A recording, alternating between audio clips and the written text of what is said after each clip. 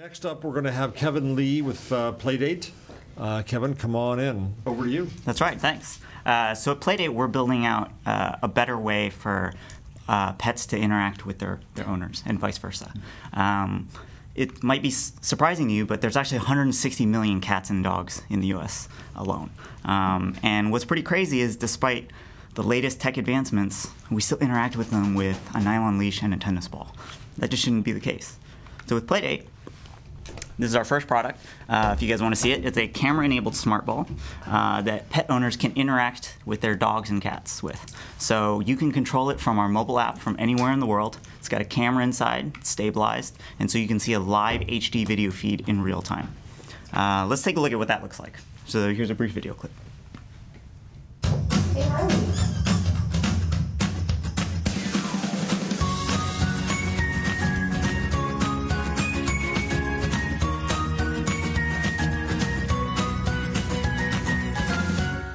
This video seems a little choppy. It's actually much smoother in practice. So our story actually started back in 2013 when I fostered this guy, Hulk, which meant I ended up adopting him. And so I have this tendency to obsess, and so I got really into canine cognition, dog psychology, things like that. And at the time, I was a researcher at AT&T Labs. So I was working on new types of devices. I have 36 patents in the device space, and I'm an adjunct professor at Columbia where I teach a class on the subject. So with that in mind, I thought, surely what we need here is an activity tracker. It's the only way he's going to grow up well-adjusted. And so I built one, slapped it on his collar for our walks around the city. It was just a hobby project. I didn't think anything of it. Fast forward to last year, I talked to a buddy of mine from college about commercializing it. And so we started talking to folks in the city, dog owners. But the feedback we got was dog owners didn't need another activity tracker. Their biggest problem was just they felt guilty leaving their pets home alone all day. And so that's kind of how Playdate was born. And so we seem to have tapped into some real problem here. We've raised over $600,000 on Indiegogo, making us by far the highest grossing pet tech crowdfund to date. But just to take a step back,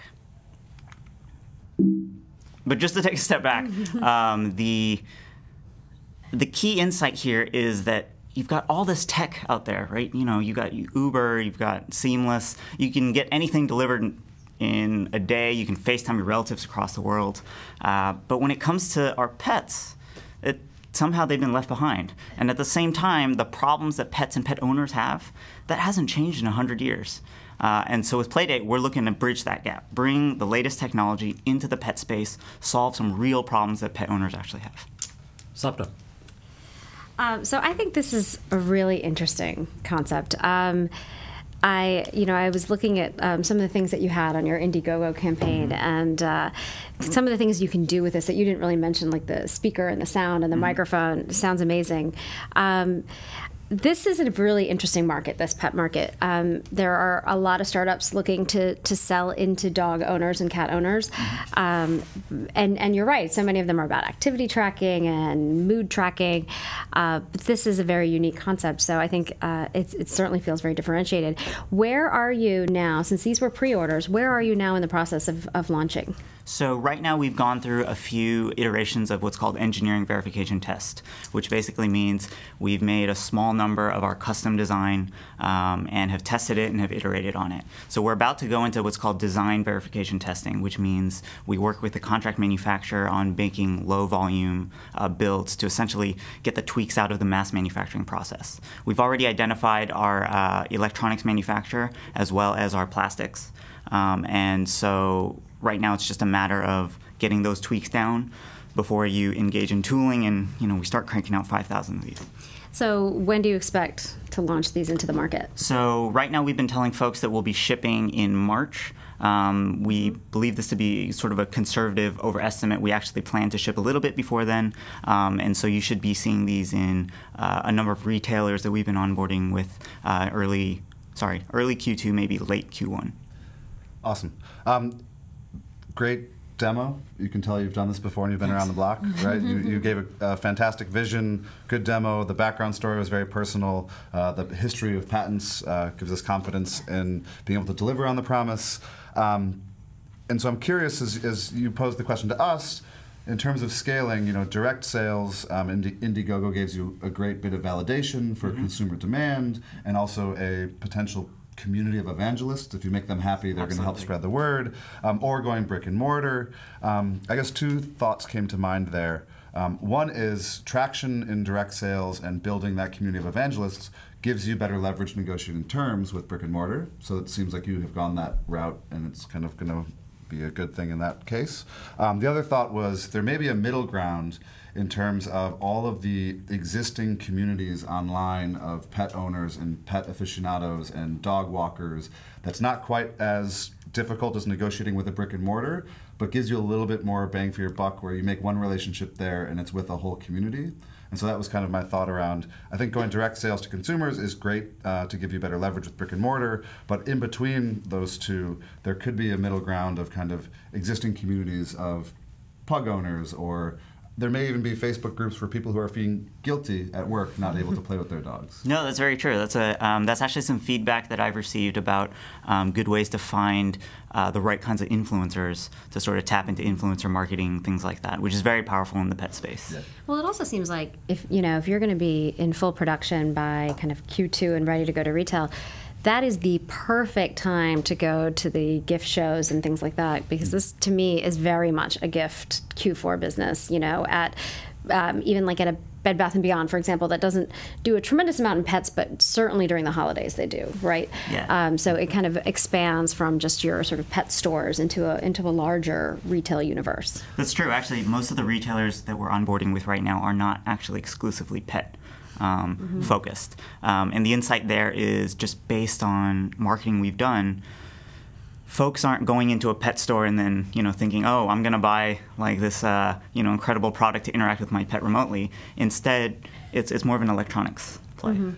I love just the market development that Nest has done for you in terms of your children. It's so easy to kind of take that mental construct and bring it here in something that's much more engaging. I also have a feeling the employers of America may take note as they're blocking Facebook, but their people will be in the back on their phones because this could be highly addictive. No, but you're absolutely right. We're very lucky that we sort of tapped into some tailwinds that seem to be going very strong right now. Consumers are much more hardware friendly these days. Sapna, given your experience in retail, how do you tell the story of this in just an end cap? Yeah, so this is actually a harder story to tell in store, but there are certainly, for new products like this, the things that I've seen that have worked really well have been kind of in-store demos, have been in-store videos on those little teeny tiny TVs, and kind of training of in-store associates to kind of be out there and showing it to people. It is a little harder, which is why having, even on the packaging, having kind of the link to see a demo of this right now on your phone is very helpful. Things like that to kind of get people engaged a little bit more in store. Yeah, so that's a great point. One of the distributors that we've been talking to, they actually have a network of sort of smaller pet stores where they have a TV and they're willing to play a video that showcases the demo. So that's like shelf space. Exactly, And yeah. I was going to say, I'm curious about, on the phone, I imagine you have some sort of native app to help you drive That's it. right, yeah. And I imagine social media hooks, who doesn't love a cat or a dog video? Yeah. And so in terms of finding those early influencer adopters and giving them tools to even using the previous product, Mad Hat, make these videos go viral. Yeah. Could be a huge kind of way to get into people's hearts and minds. Yeah, definitely. I guess the software side of things is something we've spent a lot of time thinking about. It's not something you guys brought up, but it's a question I often get, which is, this is a great product and it seems like you're solving a real problem, but what about the software? What about the recurring revenue? And so one of the great things about Indiegogo and just general crowdfunding is, like I think you mentioned, we end up with these highly engaged customers. Yes. So I just asked them, what kind of software services do you want to see on this? And in that email survey, the open rate was over 73%, which is incredibly high for any kind of email marketing campaign. And some of the services entail the type of things you would expect, sort of the ability to share photos and video with my social network, so that I can share these cute moments that honestly people are plugging into Facebook and Instagram anyways. What's the now the hardware side? What's the technology inside this? What all can it do? So it's actually quite a bit more advanced than it looks like. It's one of those products where I think because it's so engaging and it's quite straightforward to use, sort of belies the actual tech inside. From a tech standpoint, the contents are very similar to actually what you find in a low-end tablet without the display. So that opens a lot of possibility for where we might take this as a future platform. But basically processor, memory, there's 2 motors in there that are individually controlled, Wi-Fi that connects to your home network and then to our servers. We then apply some of our video stabilization magic before sending it off to the app. And then it charges wirelessly via Cradle. And the retail price will likely be what? Well, right now we're publicly stating $249. We believe we can bring that down with volume, which will allow us to sell quite a few more units. And investment structure, status? So we've in the past. So we actually pivoted into this with something completely different. We were making a newsreader app, which turns out to be a tough market to be. Yeah. If you can call that a pivot, that just might be a start over business, a whole different business. Yeah. And so we did a small friends and family round, went through an accelerator here in New York, Entrepreneur Roundtable Accelerator. They're just right down the street. And right now we're doing a round to essentially raise to build some of the back end, as well as build out our product roadmap. We have a few different ideas.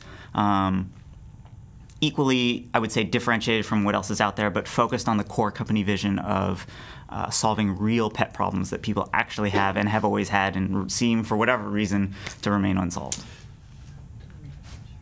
I was just going to add one more thing. You mentioned the kind of $249 price, which strikes me as quite high. That's sort of a big chunk of change for what is essentially a pet toy. And I mean, it's an engagement, and there's a lot of that.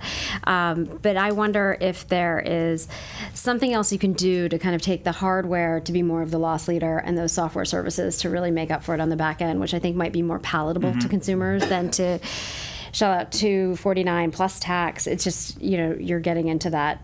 I could buy a phone, actually, for that kind of money, or a tablet. So I would just encourage you to think about kind of the revenue model on that side. Yeah, no, that's good feedback. That's actually something we've been debating. I'd love to hear your thoughts on it for another product that we have on our roadmap that's going to be geared a little more towards what I would say the lower end of the pet tech market, much lower entry point in terms of cost that we do make up for with recurring revenue streams.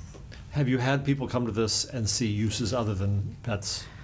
Yeah, so the most interesting thing that's happened is home security. So that's where I was headed. Yeah, during the crowdfunding campaign, one guy messaged me, the first one I should say, messaged me and said, I don't even have a cat or a dog. I'm buying this to use it as a home security monitor.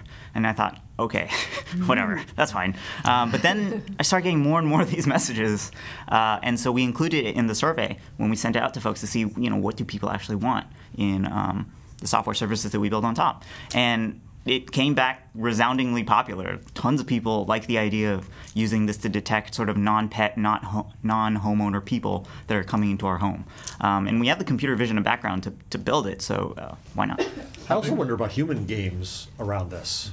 In terms of person to person, or like the kids playing with the dog on a long road trip? No, I mean person to person. I almost mean that the fact that this has movement as an aim. I mean, if we played, I'm not going to worry. We played catch with this now, and you could add in the fact that someone else can manipulate the degree of difficulty of doing that because of the motion, and or soccer or whatever, and the photo video piece. It just the great thing about these things is you let them out in the market and see how people use them. You may not be a pet company in the long run. I don't know. Have you played Super Monkey Ball? I have. Oh, I have, yeah. So I can see my son or myself setting up an obstacle course in the house and playing against each other to that point. No, that's a great point. That's not something we had thought about. I'll ask our backers what they think. Good. Yeah. How big is your team? It's pretty small right now. So it's my co-founder. He's a buddy of mine from college. We have a full-time marketer. And right now we've been outsourcing some of the lower-end board design and firmware development. And in terms of supply chain to hit your March deadline, are you working with firms here in the U.S. or in China? So the PCBA firm is a U.S. company. We're going to do the design verification test in California, and then they have a factory in the outskirts of Shenzhen in China. The Plastics is a Taiwan company. Their factory is also in China. And you're doing other things in the pet space?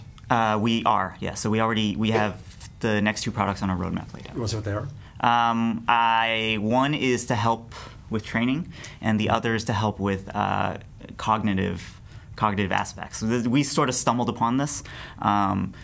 In early tests with this particular prototype, what I saw is my dog and some other dogs, they get very excited and they start jumping around, they're barking at it. And I was worried that we were stressing out dogs. And I'm lucky enough to share an alma mater with one of the foremost canine cognition experts. And so I just talked to her. I said, hey, what do you think's happening? Should I be worried?